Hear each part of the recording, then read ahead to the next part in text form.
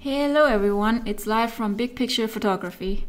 Welcome to our new series of quick but powerful Adobe Lightroom tutorials.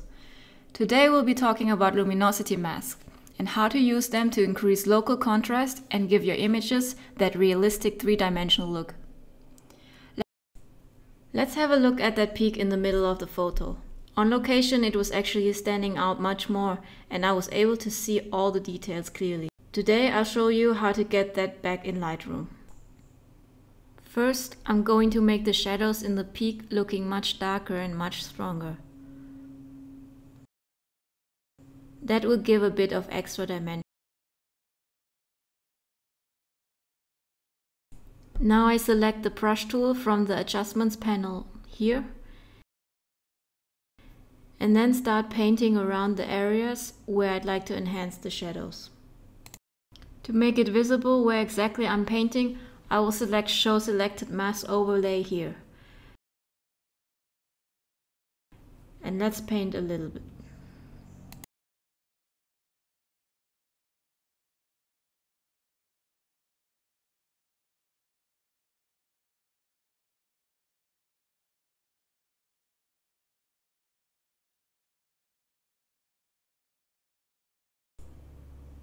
Okay, we are done here.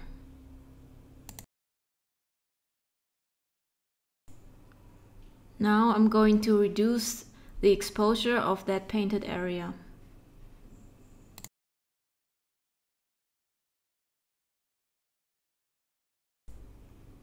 I have to select it first and disable the overlay so I see how much darker it is.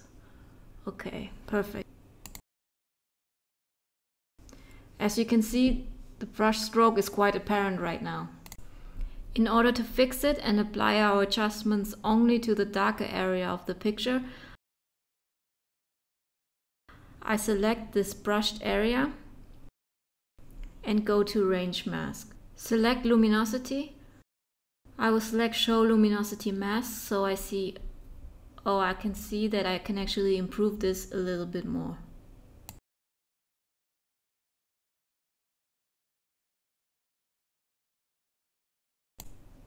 For good quality prints, I would of course spend much more time to do it more carefully than this. And now what I'm going to do is to take the right side of the range slider and pull it to the left.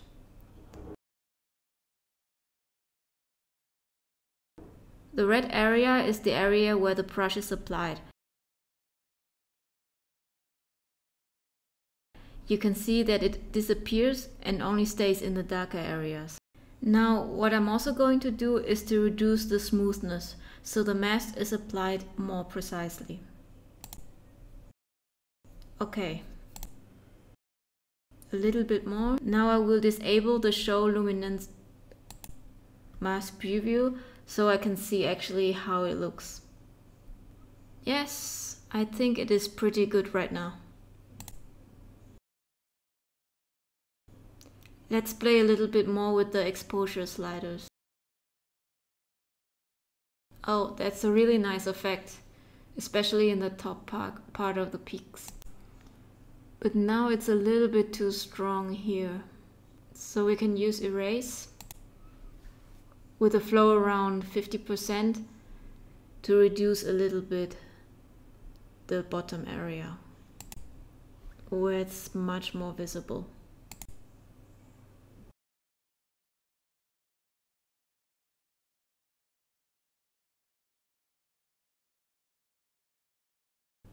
Now let's see before and after. As you can see, the effect is already quite nice. Let's correct it maybe a little here. And now let's focus on the lights that are highlighting the peaks. To continue with that, I create a new brush. And then again paint the area I want to apply it on.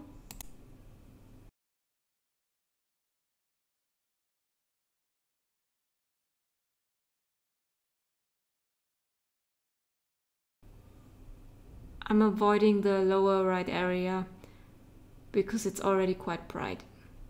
Okay, let's disable the overlay and try to ramp up the exposure. Right now it's quite a lot and it looks pretty strange. So again, we go to range mask luminescence.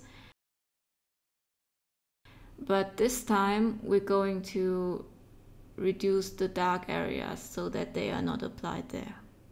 We only want the highlights.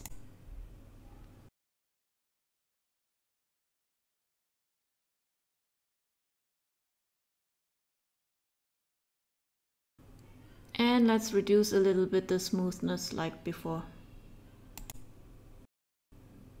Let's see the preview. We excluded a little bit too much.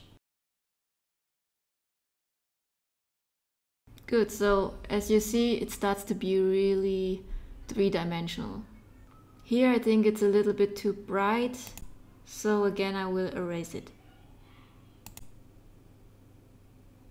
Maybe a little bit less than 50%. And a larger size.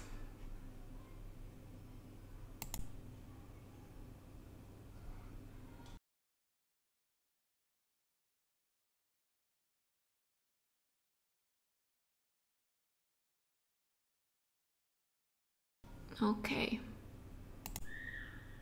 I think it looks good now. Let's see how it looks zoomed in.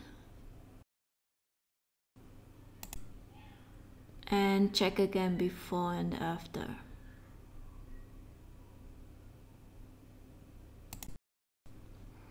And now it's your turn. Try it out. I hope you enjoy this short video. Don't forget to subscribe to my newsletter on bigpicture.photography. And see you next time. Thanks for watching.